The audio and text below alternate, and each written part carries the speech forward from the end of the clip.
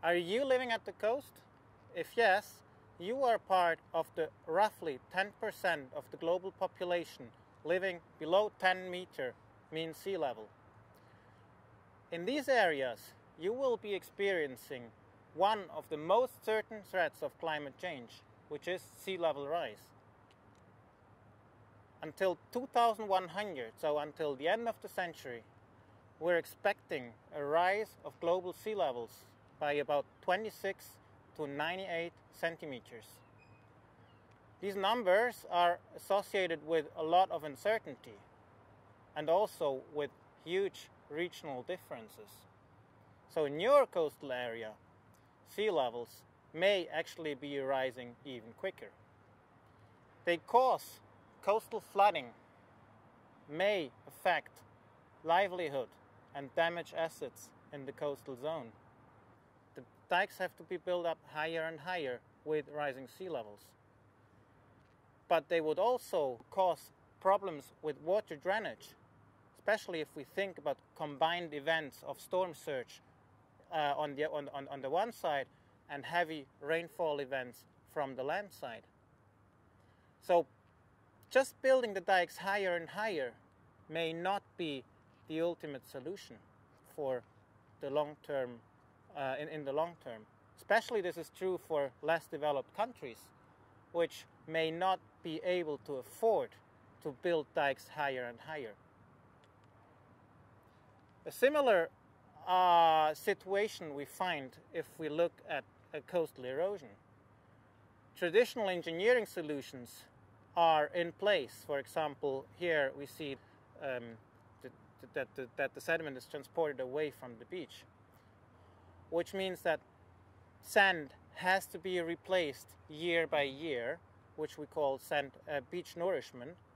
This is a very cost-intensive measure, which is also ecologically questionable. We need to find alternative solutions. One of these alternative solutions could be what we call ecosystem-based management. Ecosystem-based management is supposed to be cost-effective and self-adapting. I will show you what that means. Currently, the most prominent ecosystem-based management measures that are implemented are the removal, the breaching, or the realignment of present coastal defense structures, such as dikes. This is done in order to create coastal wetlands in the newly flooded areas. These wetlands are able to keep up with sea level rise, and they are attenuating hydrodynamic energy. That means that the surge heights that are reached at the coast may get lower, and also the wave heights at the coast may get significantly lower. And as I said, they're self-adapting, which means that with high rates of sea level rise, these systems may automatically increase in elevation.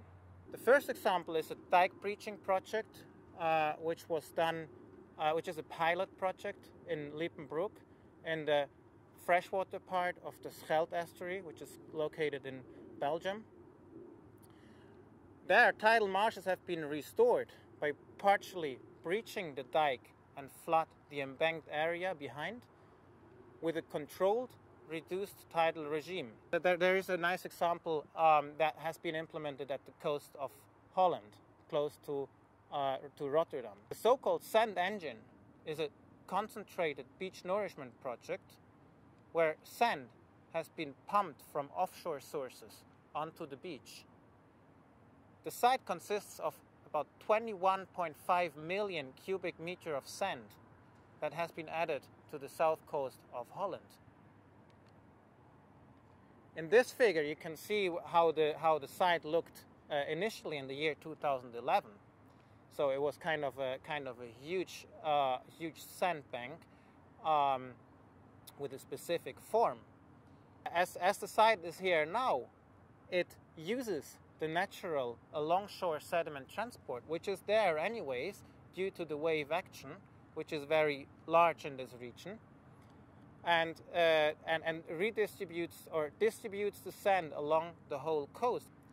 Presumably, this project replaces nourishment, like the yearly nourishment, for about 20 years. So that is that seems to be a very effective measure at the moment. The self-adapting part about this is that before this project has been implemented, the beach has been eroding during storm events. Nowadays, during storm events and large wave energies, the sediment, the sand from the engine is redistributed along the whole coast, maintaining the shoreline at its current situation and also supplying the dunes in the back of the beaches to protect people behind the dunes against coastal flooding. Observations have shown that at the site itself, the ecosystem has been developing rather quickly. So we're seeing a richer flora and fauna in this area than in the neighboring area. Also, the site has been shown to become a habitat for birds and seals. So the actual goal of ecosystem-based management is to let nature do the work. Engineering is needed initially to implement the measures at the right time and at the right location. And once in place, these adaptation strategies may reduce adaptation costs, since we're actually harnessing systematically natural ecosystem services, and because they're self-adapting, so they don't have to be repeated year after year.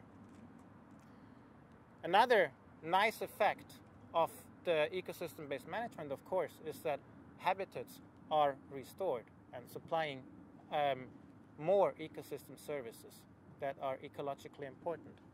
There are also problems related to ecosystem-based management.